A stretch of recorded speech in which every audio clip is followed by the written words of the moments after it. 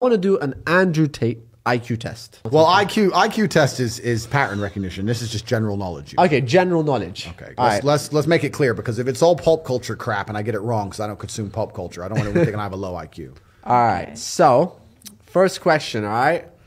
What metal is heavier, gold or silver? Gold. That is correct. What are the first 3 planets in our solar system? Mercury, Venus, Earth.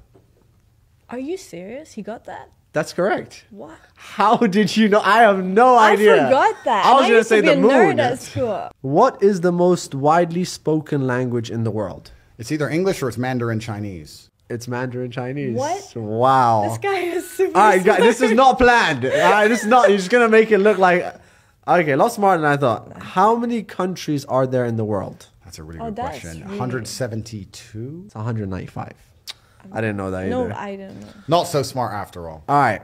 Well, it's constantly changing because a bunch of countries are new as well. South Sudan, North Sudan, that was quite recent. Okay, so it's constantly changing. All right, longest river in the world?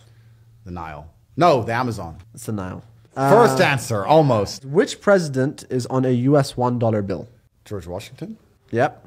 Okay. Which state is Area 51 in? Nevada. Why would you know that? Are you part of the... Are you part of that little conspiracy theory? Part of the Matrix. How do you know these questions? Like literally, I don't. These are written like 5 minutes ago. For real, like, do you study some like information online, or is this stuff you've been talking to people? Busy attacking the Matrix and finding the truth. That's all right, this is something you might know because obviously this is like down your field. Who was assassinated on February 21, 1965? Oh, JFK. Malcolm X. Malcolm X? Oh, sorry. I don't know why I said JFK. But as soon as you said assassinated, JFK came to mind. All right, that is our little quiz. I think